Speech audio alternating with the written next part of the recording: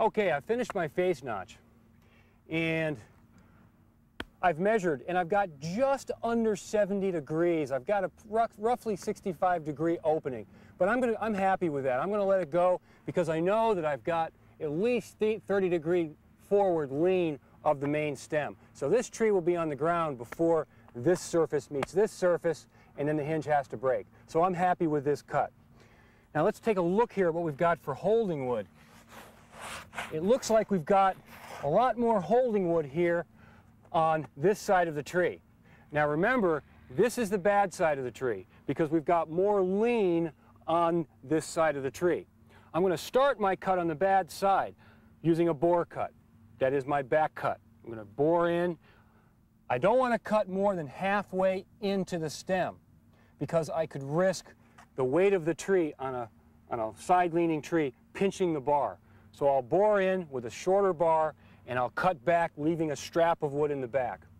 Then I'll come around and I'll bore in here on the far side, or the good side. And I want to bore in beyond halfway so that I know that I've overlapped the cut. And then I'll cut back. Still, I'll stop while I've still got enough holding wood or a strap in the back of the tree to keep the tree from falling. I can make a last-minute check, make sure the coast is clear and rip is ready, and we'll release that holding wood in the rear, and the tree will fall. Stand clear now.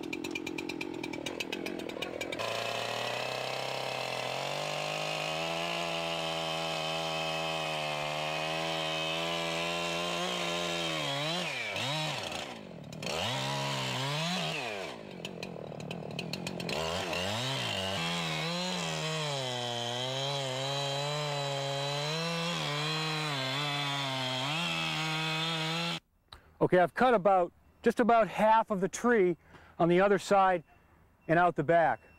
And now I'm over here on the good side of the tree, and I'll bore in and then come on around back. Okay. Stand clear again.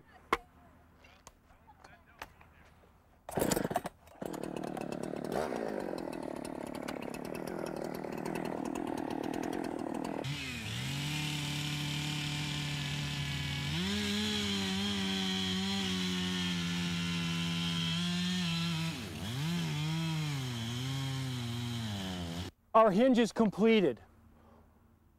We started on the other side and bored through about halfway, and we've also bored through a little more than halfway from this side. This is our hinge right here. This will be our hinge. Our hinge is complete. Now we've got holding wood in the rear of the tree on the good side, and I'll simply release that holding wood, or strap as we call it, and the tree will fall.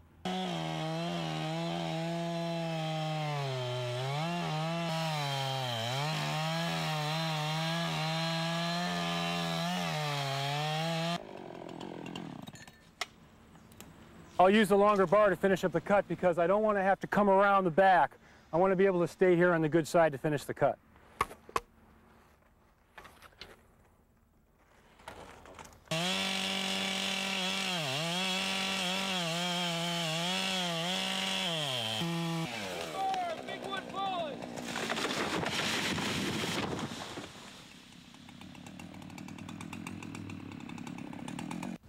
All right, Ken. Good job felling that tree. It really looks as though everything went according to plan. Yes, it did indeed. All right, how do we make out for our height measure out there? Well, we did very well, actually. Luckily, the tree fell inside of the measurements, so if that had been a fence or some nice plantings, that's the way we'd want it to we would have happen, been right? shy of it, which really works out. Who won? Well, fortunately for myself, I was a couple feet inside of you, so looks like you're buying the sushi tonight. All right, we can do that.